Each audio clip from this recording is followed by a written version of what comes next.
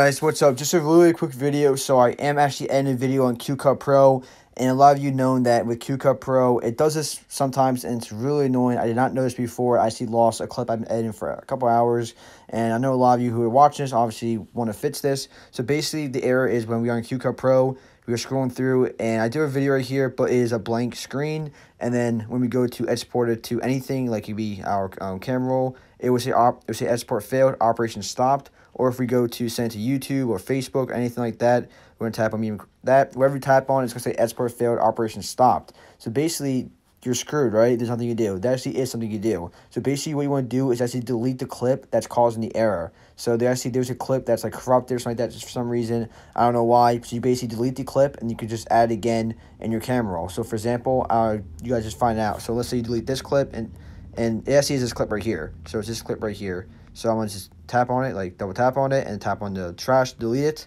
And now my video is back. You can see like that. And if you want the video like back, so let's say I go back to the back arrow, then it does it again. So then all I have to do is go to my camera roll and then find the clip again, and I could just export the clip again and then continue my editing and save it or do whatever. So it's a little pain in the butt, but there is a fix around it. So, and let's say you delete the wrong clip. So see, you think it's this clip right here, but it's not. So you're going to tap on delete, and then see, actually that actually worked it for some reason. I don't know. But let's say it wasn't that, you just tap on the back button on the top left, on the top right, the first one from the right, and then it will actually bring the clip back, so you can see which clip it really is. So guys, hope this helped. All right, so all you can see is fits now. You see the clip, and I did get the clip back. That's the same exact clip. So basically what I did was I just deleted it and went back to my camera roll, and I just exported it again and cut it to the part I was at, and now it's working again. So there you guys go.